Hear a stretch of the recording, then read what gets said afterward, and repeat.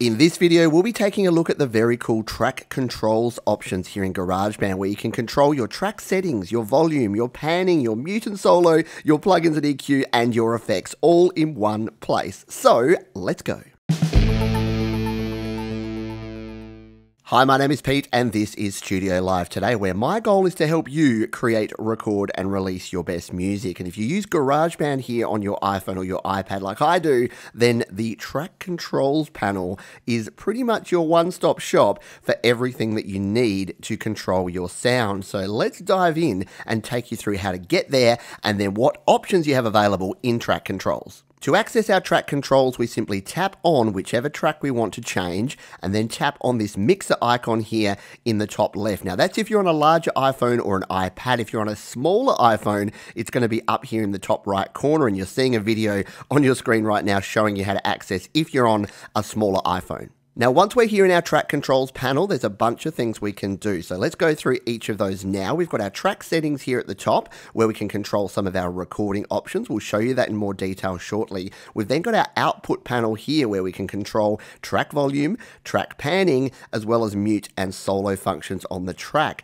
Heading down further, our plugins and EQ section. So we've got some basic controls here on the front screen, or we can tap through to have complete control and add in and remove different plugins, as well as access our visual EQ there. And finally, last but not least, at the bottom are our master effects. So this is where we can add master echo and master reverb and tap through to actually change what types of echo and reverb we're applying to our track. So that's the basics. Let's dive in and go through each one of these in a little more detail. So let's take a closer look at the track settings option. Now I've got an audio recorder track selected here. So if you're recording a microphone or a guitar or any external sound source and we tap on track settings, we're not going to get a whole lot of options. All we've really got here is multi-take recording. So if we want to turn multi-take on, we tap that one. Now multi-take is on. If we want to turn it off again, we tap it again. If you want to learn more about multi-take recording, there's a video linked down in the description. So let's now jump out of that one and jump into a different type of track. We'll tap on this keyboard track, which is a virtual instrument track. And if we tap on track settings now,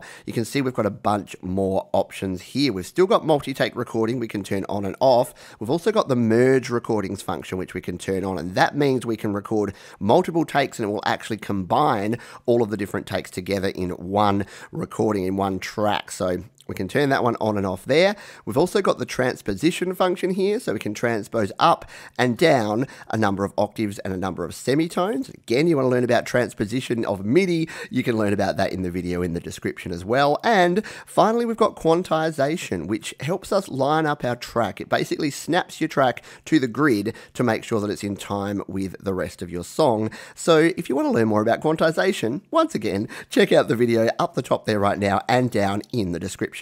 Let's now take a look at the output panel, because this one is super important. I've got my piano track selected here now, and you can see I can adjust volume, panning, mute, and solo. So let's show you how all these function now. If I hit play on this track, it's going to play the whole track at the moment. So what I can do is I can adjust the volume of this particular track as well as the panning, and I can even mute and solo it. So if I mute out the piano, it'll play all the tracks except for that piano. And on the other side, if I solo this, it's going to play only the piano sound. So let's hit play. So we've got easy access to our mute and solo. They are also, if we drag out this panel, they're also corresponding here. So if we adjust these here, they're going to adjust over on our output panel as well. So that is one option we have there. The other thing that we have here, if we solo this piano again, we can adjust the volume. So if we hit play, we can turn the volume up and down.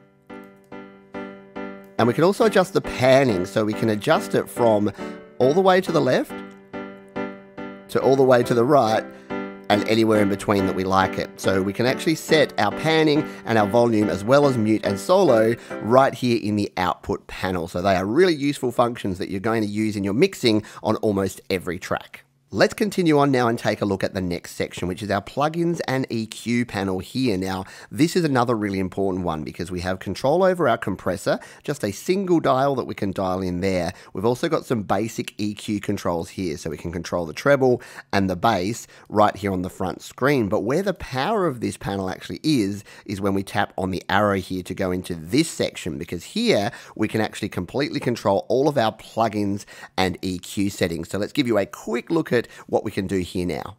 So in this section, we can tap on the lights here to turn different plugins and EQ on and off. Blue light means they're on, and not on means they're not on. So if we want to adjust this compressor, then we can actually tap on the arrow here, and the drop down will give us complete control over threshold, ratio, attack, gain, and how much of that compression we want to mix in. And if you want to learn all about compression as well as using plugins and EQ in general in GarageBand, there's a video up the top at the end of this video and down in the description that will get you up and running. The other cool thing we can do is tap on the edit button here, and we can add in new plugins and effects here. So if we tap one of these green plus buttons, we can add any of the built-in GarageBand effects and any of our audio unit extensions. Now, I don't have any installed on this particular phone, but you can install third-party apps, third-party plugins, and even Apple's own free plugins that you can download and install for free. And there's another video linked down in the description showing you all about that. So we'll hit on done for now, because we don't want to add anything in there. We can also remove, so if we do add in a plugin, so we want the bit crusher on here, and then we want to tap edit here, and we want to remove it, we can just tap the red button and hit delete to remove that plugin. We can also reorder our plugins. So that's something that not a lot of folks play around with much, but we can change the order of our plugins here on this screen as well. Once we're all done with our plugins and EQ, we tap on the button here to go back, and we're all done. And you'll notice that your compressor changes as well as your EQ changes are reflected on this front screen as well. So there you go, the plugins and EQs panel, one of the most important places to go to get your mix sounding its best. One final thing about plugins and EQ, different instruments will have different numbers that we can actually add. So here in a virtual instrument, if we tap edit, we can add up to 4 here. However, if we're using something like a virtual amp sim, we only have 1 additional slot. So you can merge your tracks, which is another function which I'll have a video down in the description, and then move them over to another track if you want to add more plugins. So there are options and ways to do that. But I just wanted to point that out in case you're wondering why there's a difference between the different instruments and how many plugins you can add. Last but not least, our master effects, and these are pretty underrated, but they're actually one of my favorite things because we can dial in some echo and reverb here across all of our different tracks, and this can be really good for our final mix and even our master to get the sound that we want. Now, we can dial in the amount that we want here just by adjusting these sliders, but we can also tap on the master effects here because we can choose what type of echo, and we've got a bunch of different echoes to choose from there, and we can just select those, and then if we tap down on reverb, we can select the type of reverb that we want. And this will apply that same master effect across all of our different tracks. So we can dial in a different amount of master effects, master echo, master reverb to our different tracks. So you'll notice here the bass, I have none because I don't want any on my bass, but for my piano and my guitars, I'm dialing in different amounts on each one. Now, one more tip with this one, if you want a different type of reverb or echo on a particular track, you can still do it. So if you wanted to do that, let's say we grab this piano, we can tap on the plugins and EQ here, hit edit, and then hit the plus, as we did in the previous example. And what you'll notice if you scroll down, we have 2 things here called track echo and track reverb. And if we add one of these in here now, we can get complete control of the reverb, and this will be applied to just this track. So if you're getting frustrated that you want, say, a 1/4 note delay on your piano, but you want an 1/8 note delay on your guitar, this is a way you can do it. Come in and add your track reverb or your track echo, and you're going to get complete control over that effect. And that is going to do it for this one. How cool is the track controls panel here in GarageBand? Once again, there's 2 more videos linked down below that can help you learn a heap more about using the plugins, the effects, and the EQ here in GarageBand to get your mixes sounding their best. Subscribe to the channel by clicking or tapping on the Studio Live Today icon for even more audio goodness, and I'll see you on the next one.